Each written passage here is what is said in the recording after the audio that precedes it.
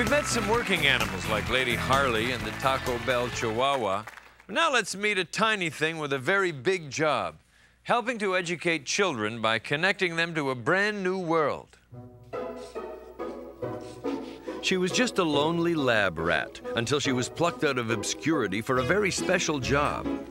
Dr. Judy Rivas, a cancer specialist now working in internet technology, needed a techno rat. Today, this rodent is a superstar who even has her own web page where she's known as Judy's Rat.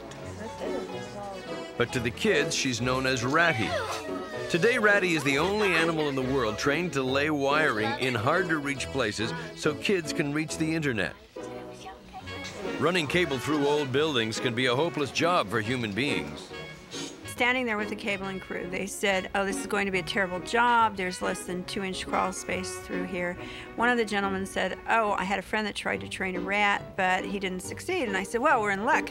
I have the rat, I have the patience, and I bet we can do it. And he said, oh, I bet you can't. 3 months later, the rat was wiring the school. Judy fashioned a harness so that Ratty could pull a long string attached to the cable through pipes and crawl spaces.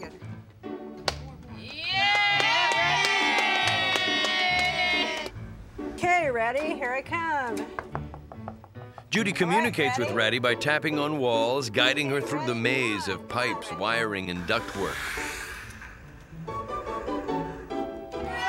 Ratty has now wired 10 schools and is the darling of the junior computer crowd. I would have never thought in a million years that a rat could do it. Sometimes it takes more than a mouse to reach the internet. Bravo, Ratty.